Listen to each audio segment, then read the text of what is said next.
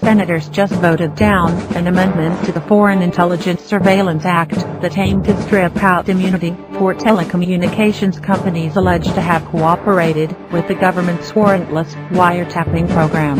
The result of the vote makes it increasingly likely that phone companies will receive retroactive immunity from civil lawsuits over their involvement in the controversial wiretapping program.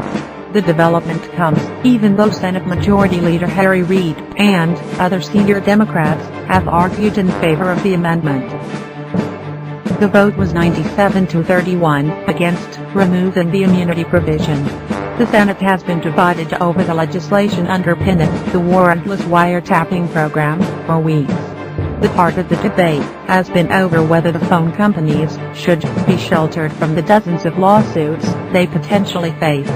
The amendment was backed by Senators Chris Dodd and Russell Feingold. The Protect America Act was due to expire at the end of January. It has already had to be extended once due to the inability of the senators to reach a deal on the legislation.